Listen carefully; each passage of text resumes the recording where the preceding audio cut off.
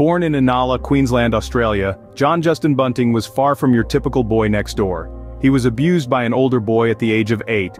From this he developed a hatred towards pedophiles and homosexuals. Bunting would lead a killing spree, known as the Snowtown murders, that lasted a chilling 7 years, claiming the lives of 12 victims. The victims were chosen at random by Bunting for imagined infractions.